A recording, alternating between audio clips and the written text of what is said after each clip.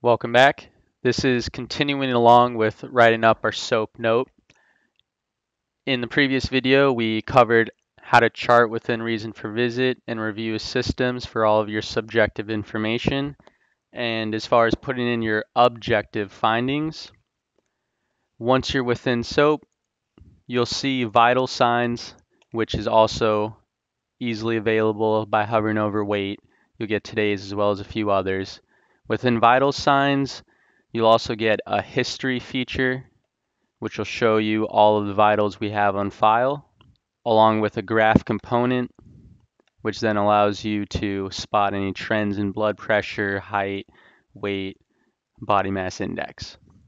Beyond that, if you double click within vital signs and notice that there's a purple audiometry exam or purple vision screening, it just means information's within there.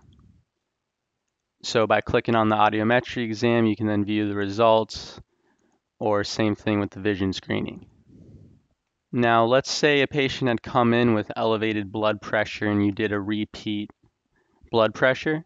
In that case, you would then hit add and you would just fill in the appropriate findings and then hit save and close.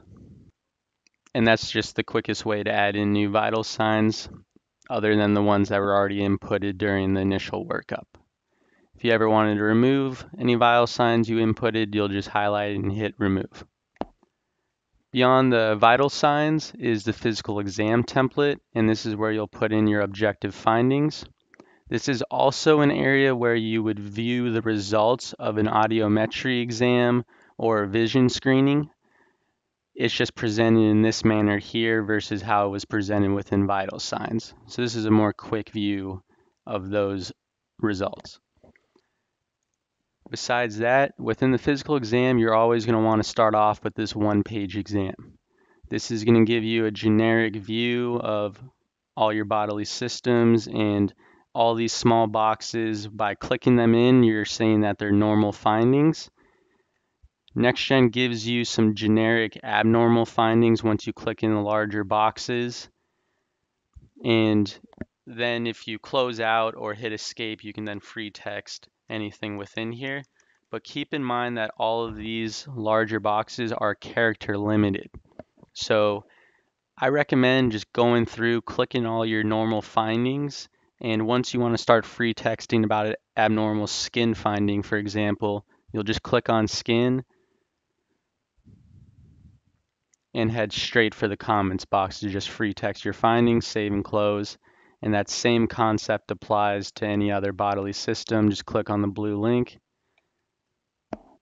head for the comments box to free text your findings, and then just click in the normal ones with the small boxes and hit save and close. So in quick review, your objective findings, you'll see your vital signs present within this SOAP note. You can add in new ones by going to add. You can spot their history of vitals here or any trends within graph. By double clicking within vital signs, you can also access the audiometry or vision screening results,